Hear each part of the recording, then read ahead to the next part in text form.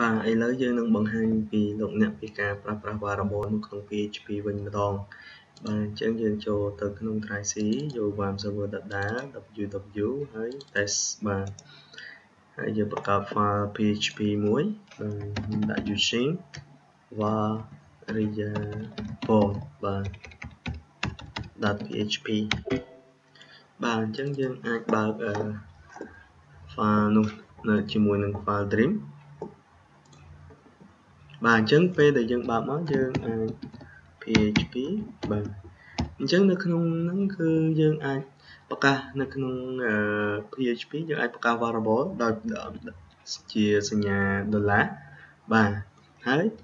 យើងអាចដាក់ឈ្មោះទៅតាមអ្វីដែលយើងចង់បានឧទាហរណ៍ខ្ញុំបង្កើតឈ្មោះអញ្ញត្តិមួយដែលមានឈ្មោះថា A បាទដែលទទួលតម្លៃ5បាទអញ្ចឹងនៅក្នុង PHP រកការបង្កើត variable មិនបាន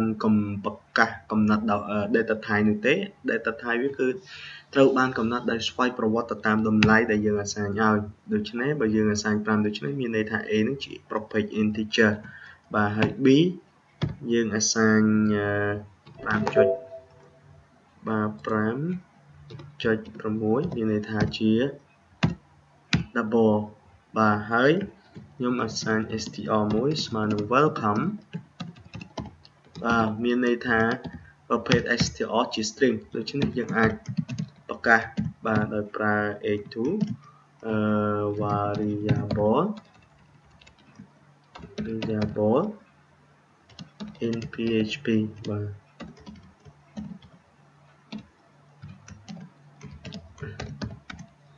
ទបន្តមកទៀតខ្ញុំដាក់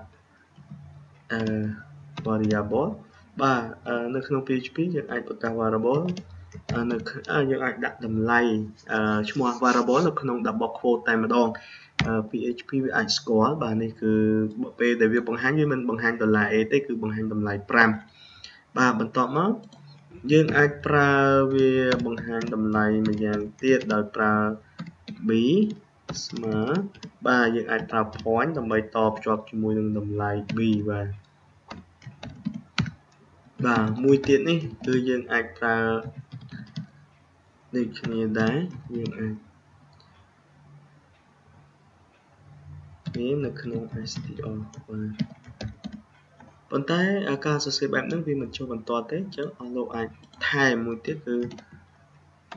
br បាទ បាទឆ្នេះបន្តមក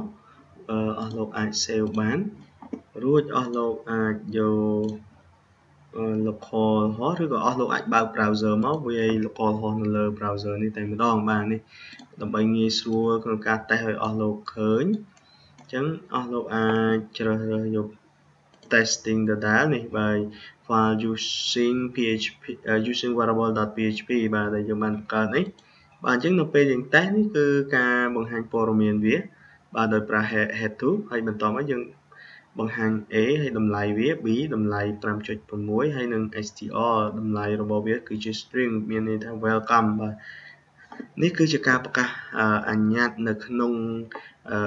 variable ដោយការប្រកាសនោះគឺយើងមិនបានកំណត់ data type ទេបាទអរគុណបាទ